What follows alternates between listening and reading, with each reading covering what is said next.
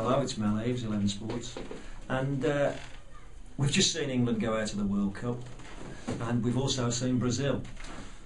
But England, I actually got a text from Roger Waters, the running wizard who works with us, and his question was, why can't England players run?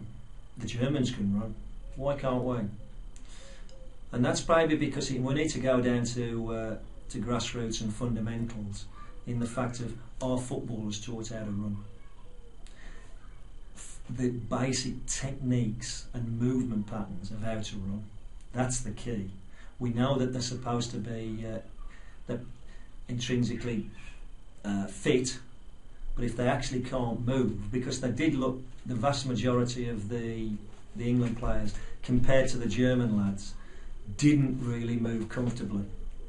And the longer in the game that goes, along with other things, that will actually show up, which it did, because on the break we just couldn't keep up with them, and it was embarrassing. Now we use at 11 Sports something called the 3 E's, which is exercise, how you move is the first E, and that's down to the running techniques. The second G is what you eat. Are all the players absolutely optimising their diet on exactly what they should be eating for themselves, or is it one size fits all, or is it a general food for everybody, and then you choose what you want? But unless the players individually know exactly what they should eat for them, they're not going to optimise their performance. And the third E, which was absolutely fundamental, is, are they emotionally in the zone? What we call emotional strength. Was it there? And I don't think it was. I've never seen some of the England players so dispirited or out of flow.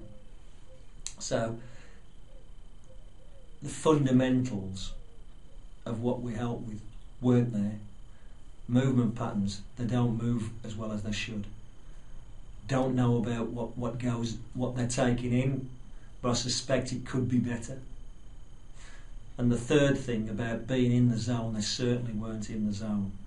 And there are specific proven techniques that can be used to help any player get in the zone, so that the key is that they perform optimally under pressure on a consistent basis to their full potential.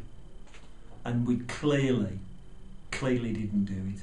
Now that's got to come down to the basics of the how footballers are taught, and the whole structure of how young players are brought through.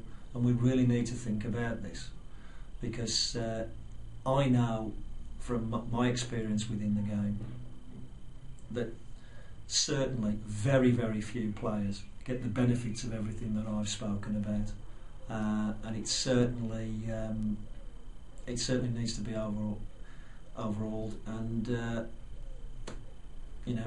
let's get it done so that the next World Cup we do give a good account of ourselves.